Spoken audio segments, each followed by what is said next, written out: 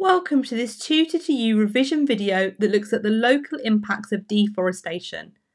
This is part of Paper 1, Unit B, The Living World. In our last video, we focused on the global impacts of deforestation.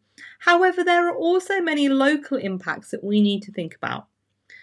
One of these includes climate change on a local scale. The water cycle is disrupted by deforestation as a loss of trees means less evapotranspiration. This means that less moisture is returned to the atmosphere, meaning that fewer clouds are formed, which makes the local climate drier. Recycling water acts as a cooling system, so without this the climate gets warmer.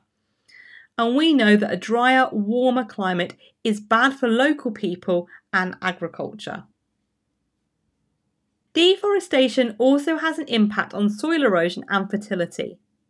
Chopping down trees leaves the thin topsoil layer exposed, which is quickly removed by heavy rainfall, which we know is a big issue in the rainforest. Without the topsoil layer, it is very hard for any vegetation to grow. Soil erosion also leads to the silting up of river courses. Now this has an impact on marine ecosystems and it increases the risk of flooding.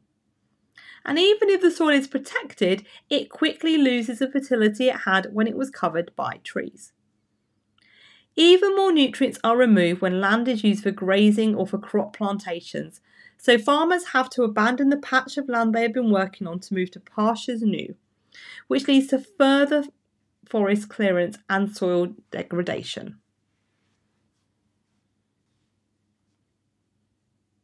Another local impact is river pollution.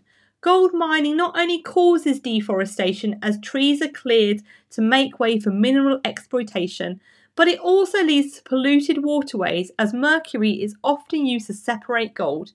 This then seeps into the ground. This leaky mercury poisons fish as well as inhabitants of nearby settlements, particularly through contaminated drinking water supplies. Rivers are also being polluted by silt from soil erosion, as we described a moment ago. Our last local impact is the one upon indigenous tribes.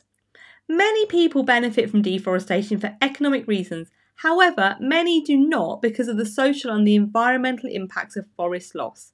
And indigenous tribes are affected more negatively than any other group as deforestation threatens their homes. It also threatens their food supply and their traditional way of life. In the Amazon rainforest, indigenous tribes have declined in number from 330 to 240 tribes. This is because logging, the construction of roads, the creation of ranches, plantations and reservoirs and the openings of mines have all forced them off their land. Many displaced indigenous people have ended up in towns and cities where life is difficult to adjust to as the way of life and the environment is so different than what they're used to. As a result, many tribespeople have ended up with drug and alcohol addiction issues. We also need to consider that indigenous people have incredible knowledge about the medicinal value of many rainforest plants.